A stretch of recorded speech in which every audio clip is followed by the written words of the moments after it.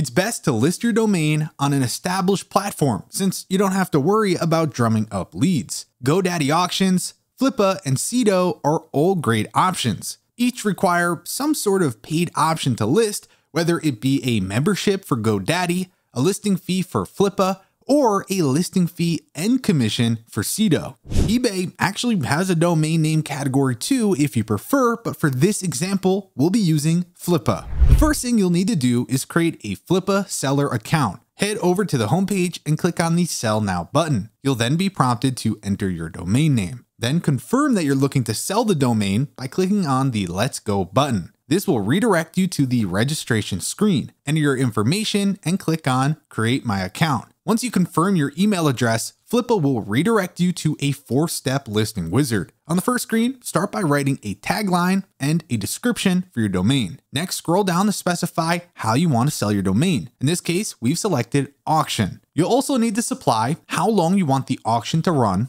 The default is 14 days and the maximum is 30 days. The starting price, the reserve price, which is the minimum amount you're willing to sell it for. If the top bidder does not meet this price, the sale will be canceled, and a buy it now price if you wish to let buyers purchase the domain before the auction is over. You could also choose whether to show the reserve price on the listing, and when you're ready, click on the next button. Here you can select whether you'd like to upgrade your listing to include promotions, such as a featured spot on the site. Otherwise, the listing fee is $10. Enter your info and then click on Pay Now. You'll then have to specify how you want to receive money in the event of a sale. You could use PayPal or Flippa Escrow. With the latter option, the buyer will have to send their payment, which will then be held securely until you deliver the domain. Finally, you'll have to verify that you own the domain you're trying to sell. This can be done via email or by adding a DNS text record. After you've completed the listing wizard, your domain will be put up for auction. When the auction is over, you have to transfer your domain to the buyer. The process varies a bit depending on who your registrar is